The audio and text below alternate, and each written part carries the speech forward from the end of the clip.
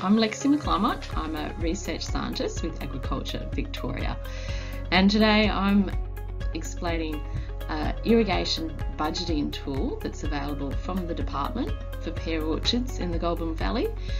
I'm going to be explaining some of the information inputs that are needed to go into that tool and showing you how it can be used to help plan irrigation management strategies for a season under different scenarios, and how it can also provide a guide to scheduling within a season. The budgeting tool is an Excel workbook. There are two worksheets in it, one being this seasonal water budget and the second being the scheduling plan. So the seasonal water budget is basically calculating orchard water use, and from that determining what your irrigation requirement would be. Now, each of the grey columns shows you where data is either required to be input or can be altered so that you can investigate different scenarios and what the impacts of, say, a particularly dry year could be, or a particularly wet year on your irrigation requirements. Likewise, with the scheduling plan, there's certain information that you put in that's specific to your orchard, and you can run a few different scenarios there to see what the impact of a different emitter rate or runtime would have on your scheduling within the season. When you schedule irrigation, whether you're doing it purely by experience or with some form of decision support, you're taking into account a whole range of factors, from the weather conditions to the crop type, and in that you might consider the fruit growth stage and the size of the trees. You're taking into consideration the understory conditions and the soil type, your emitter type, so your wetting pattern. All these things are going to influence when and how much you irrigate. So the irrigation budgeting tool takes typical values for a pear orchard in the Goulburn Valley, along with some orchard specific information that you can enter, and provides you with a prediction of orchard water use over a season. The irrigation budget is a monthly budget, and the two main outputs in this sheet are the orchard water use and the irrigation requirement. They're calculated in millimetres and megalitres per hectare. The irrigation requirement is obviously less than the orchard water use because of rainfall during the season and also soil reserves from winter rainfall. Next, I'm going to step through each of these grey columns and explain those. These are spaces where you can enter your own data or alter the data that we've pre-filled, and the white columns automatically calculate from that information. The first column is reference crop evapotranspiration, and the values that are already input into the spreadsheet are those for long-term average at Tatura. So anywhere in the Goulburn Valley, your long-term average is going to be fairly similar to these values here. Reference crop evapotranspiration, what's that? Well, it's calculated from solar radiation, wind speed, humidity and temperature data, so your weather data. But it is a calculation of the water use of a reference crop, and that reference crop is full cover grass of a particular height. If you're interested during the season to see what the daily ETO values are compared to the long-term averages, this website is the place to go, basically. You can click on the Victorian tab, look up your nearest weather station, although for those in the Goulburn Valley, I would tend to look at the Tatura weather station rather than the Shepparton weather station, simply because the Shepparton weather station is at the airport, whereas the Tatura weather station is at the Tatura Smart Farm, so it's a little more reflective of orchard conditions. This slide shows the long-term reference crop evapotranspiration for the Goulburn Valley. The blue open symbols show the long-term values, and I've also plotted each of the last 4 seasons. Now generally there's pretty little difference for the monthly totals between seasons. You might recall a few summers ago we had heat wave conditions in January, and you can see a bit of a higher ETO response in those 2 seasons compared to the other couple. Generally there's not a huge shift in ETO. It is something that you might be interested in altering in the spreadsheet just to see what effect it does have. And obviously within a season you have periods of hotter, drier conditions and wetter, milder conditions, and you adjust your irrigation scheduling accordingly.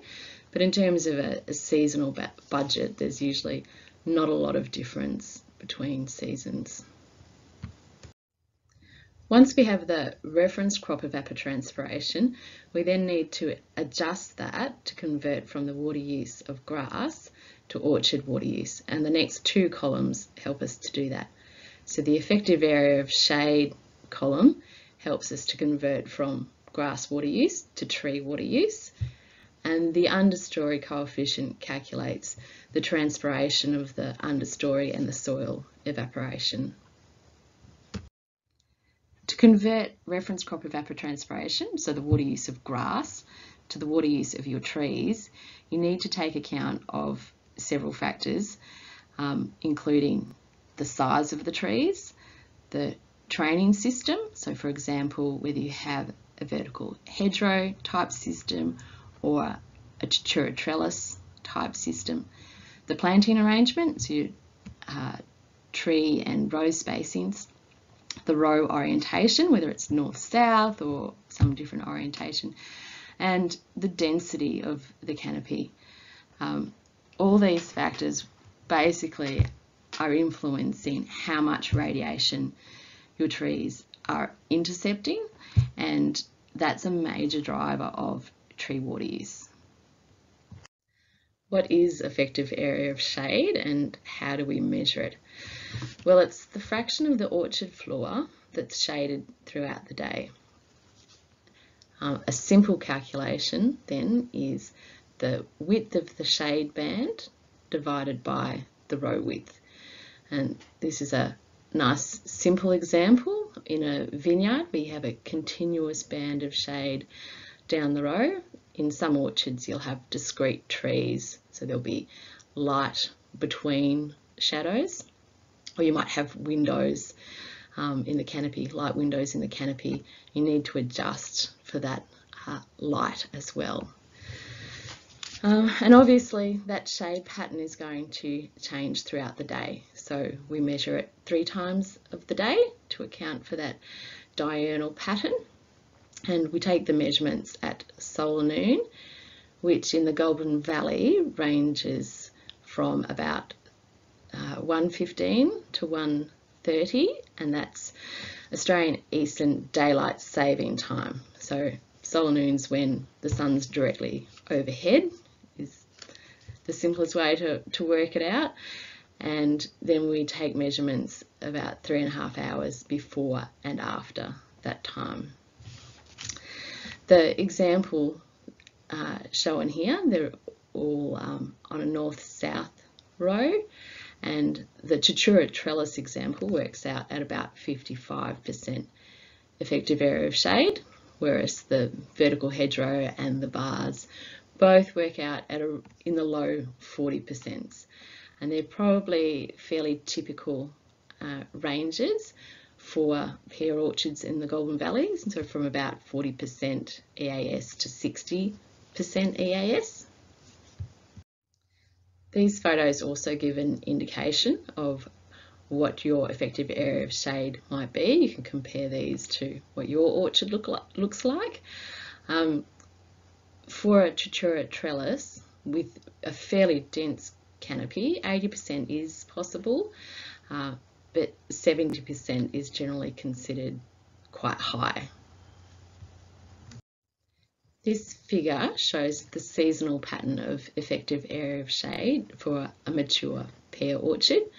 It starts at around 20% at full bloom, and in this example increased to a peak of 60%, where it remained steady for the remainder of the season.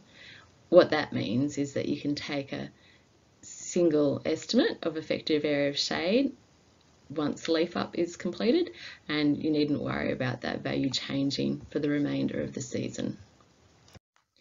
Conversion of ETO, reference crop evapotranspiration, to tree water use isn't a straight multiplication of effective area of shade and ETO. There is an adjustment factor, and the horticulture team at Tatura, through many measurements, has shown that that factor for mature pear trees is 1.1. In other words, pear tree water use equals 1.1 times effective area of shade times reference crop evapotranspiration.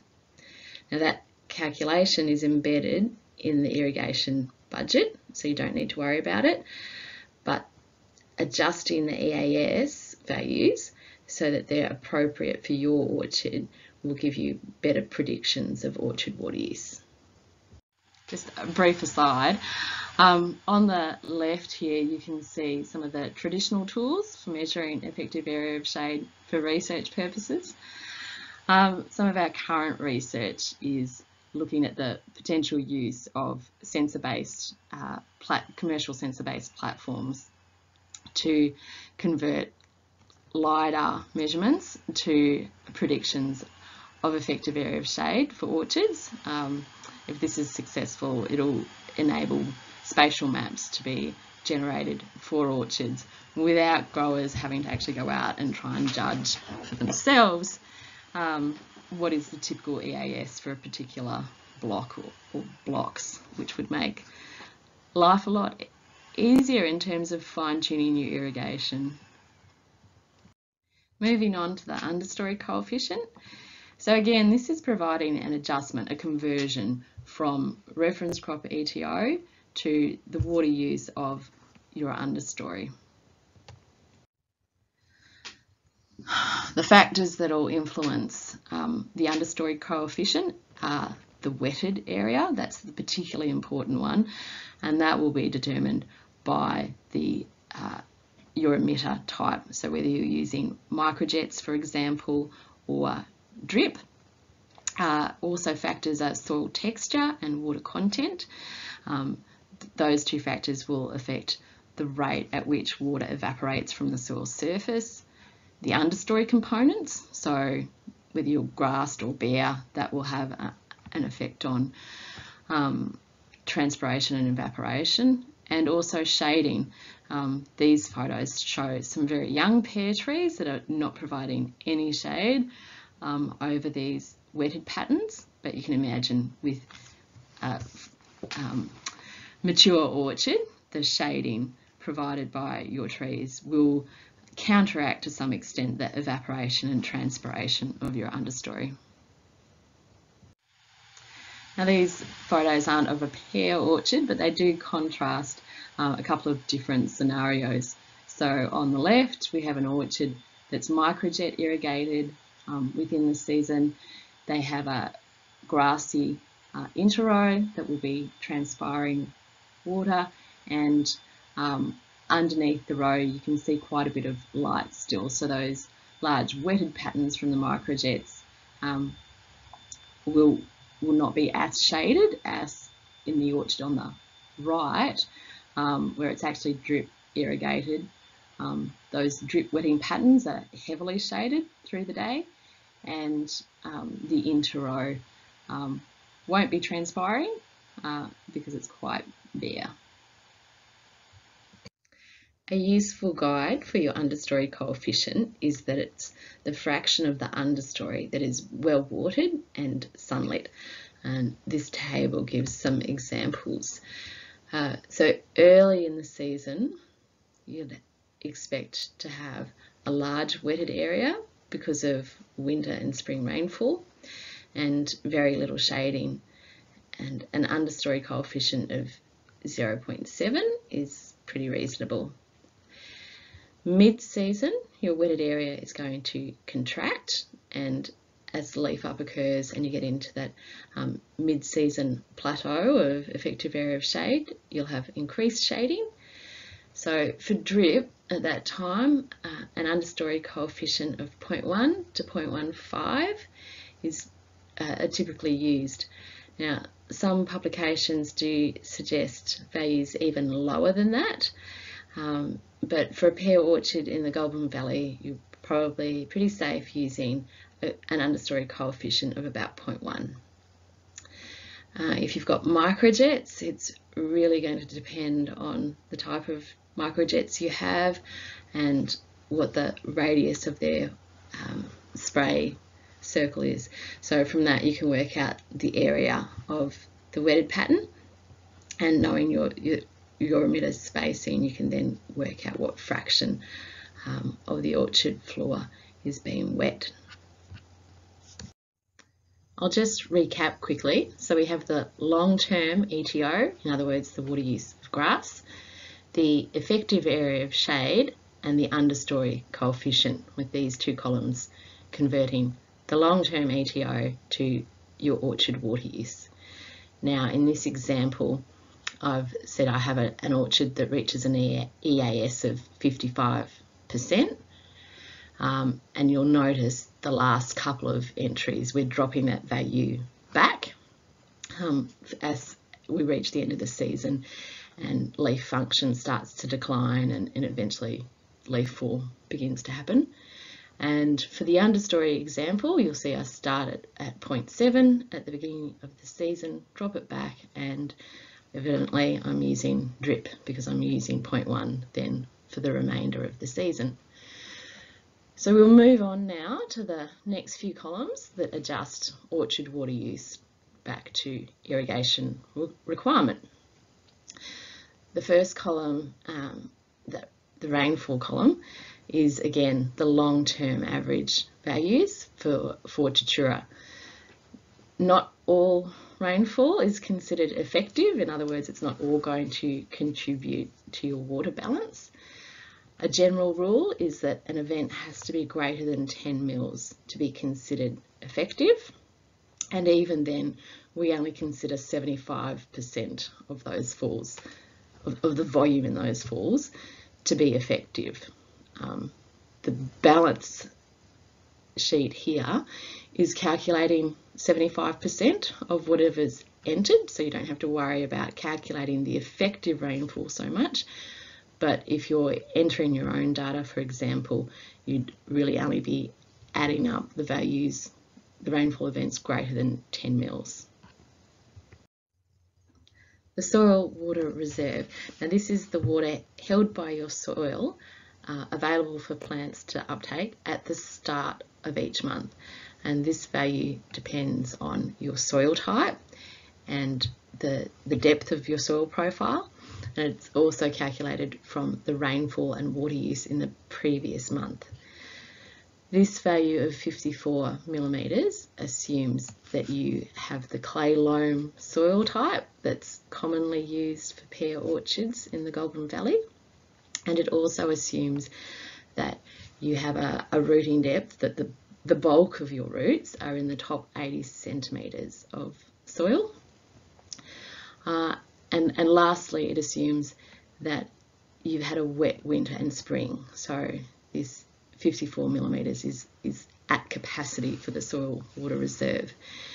If you've had a particularly dry spring, you might want to adjust that value down. Likewise, if you have a different soil type, you'd need to adjust that value. We don't always want to provide irrigation to meet the potential water use, either because we don't want excessive vegetative growth or perhaps because we don't have the water available to us. And we know with pears that it is safe to apply deficit irrigation at certain stages of the season without impacting yield. So this stress coefficient column lets us investigate the impact on irrigation requirement of applying different levels of deficit irrigation during the season.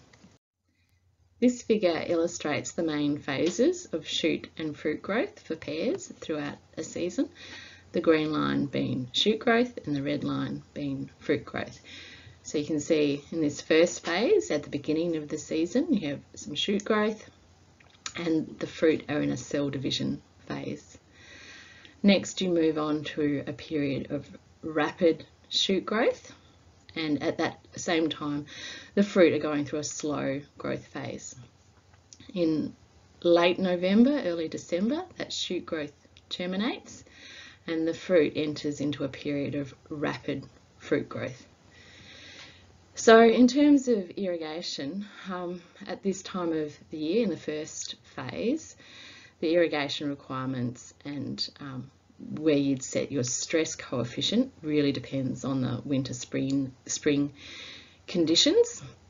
At this time you're wanting to allow the soil to dry out to an extent, down to about 200 kilopascals.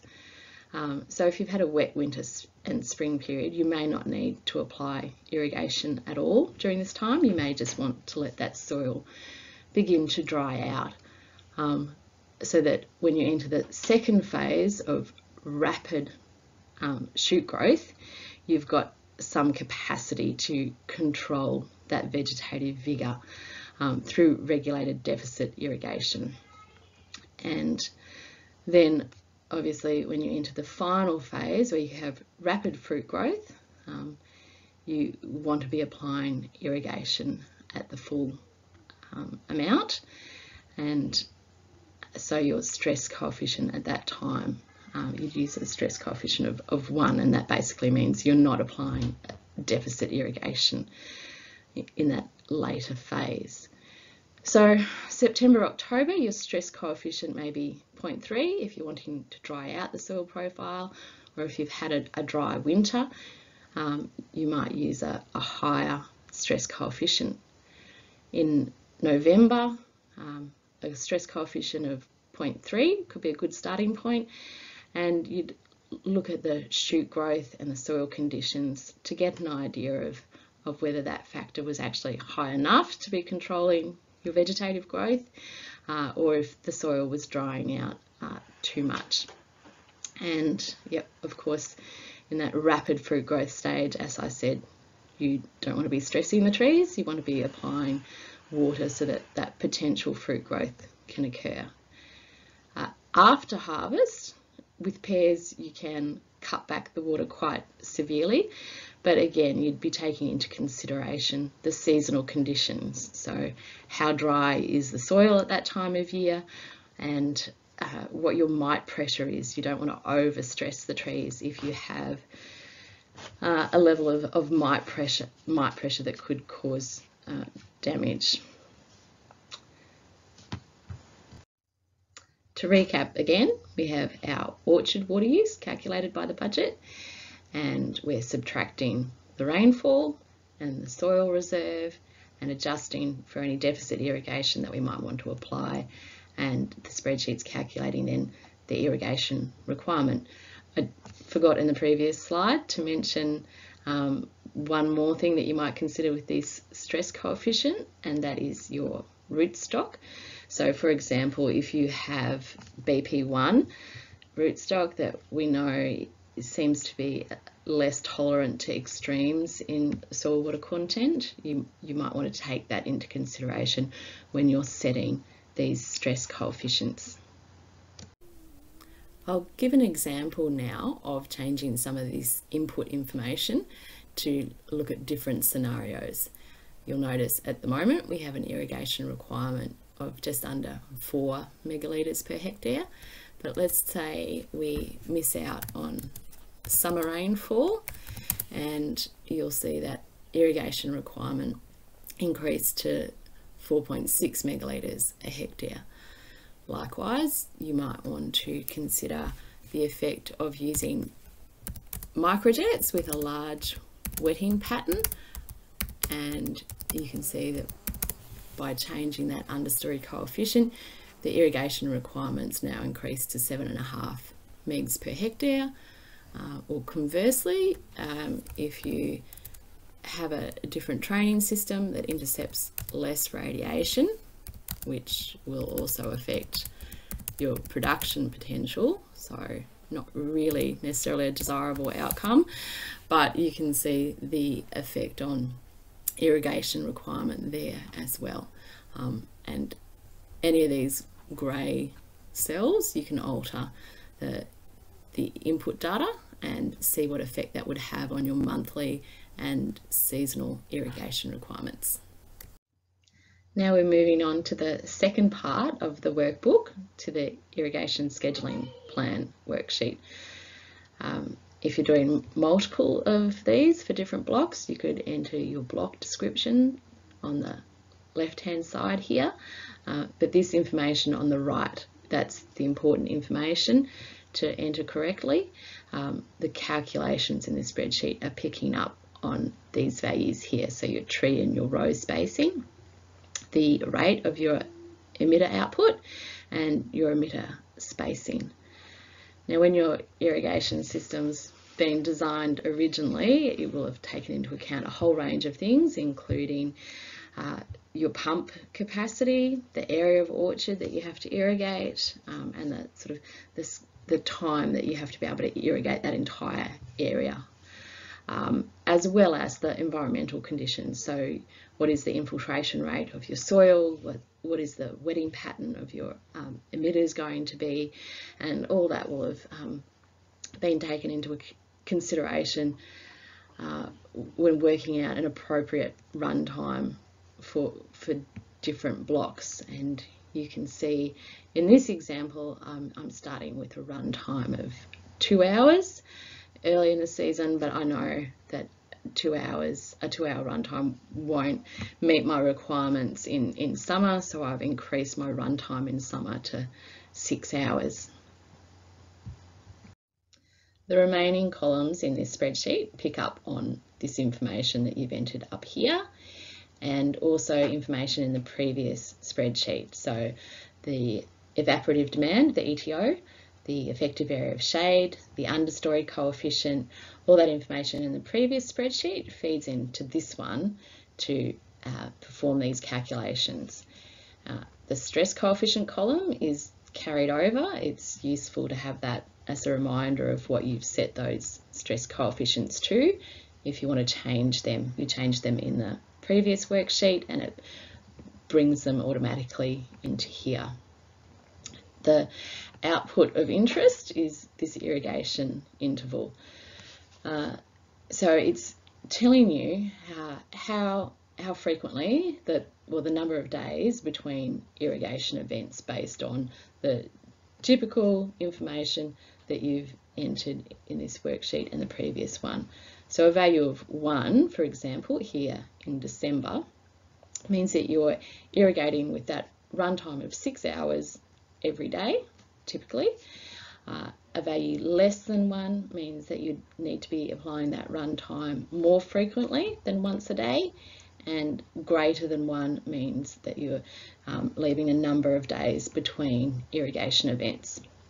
So, for example, in October, where that value is 1.4, basically that means that you're irrigating, say, twice every 3 days on average. So while the scheduling budget, the first worksheet, is a decision support for planning and investigating different scenarios over the entire season, this spreadsheet then is a bit of a decision support for within the season. It's giving you an idea of what your typical irrigation frequency would be during the season, and obviously in practice it's going to change because you'll have rainfall events where you delay irrigation for a few days in response to that, or you'll have heat waves where you increase your run time or your irrigation frequency. I'll give a demonstration now of setting different emitter rates and spacings and run times and what effect that has on your irrigation interval. Now, I have already changed in the previous spreadsheet the understory coefficient, because now I'm going to change from using drip to microjets. So I've already changed that understory coefficient in the previous worksheet to increase it from 0.1 to 0.3, and now I'll change the runtime. You just saw me change the emitter rate to 30 litres an hour, and the emitters are spaced 2 metres apart, and you can see the effect that those changes have had on the interval between irrigation events. I haven't covered decision support from sensors within the orchard at all in this presentation, but we are doing a video in future covering that topic, so watch this space. That concludes this presentation. If you have any questions at all, please contact me. The email address is provided. I'm more than happy to talk over the phone, but email is the easiest way to trade numbers. Finally, I would like to thank Agriculture Victoria for its ongoing support of pear research. I would also like to acknowledge that this video is an output from the PIPS 3 program, and that the project has been funded by Hort Innovation via the Apple and Pear Growers Levy and the Australian Government funds. So thank you to those organisations as well.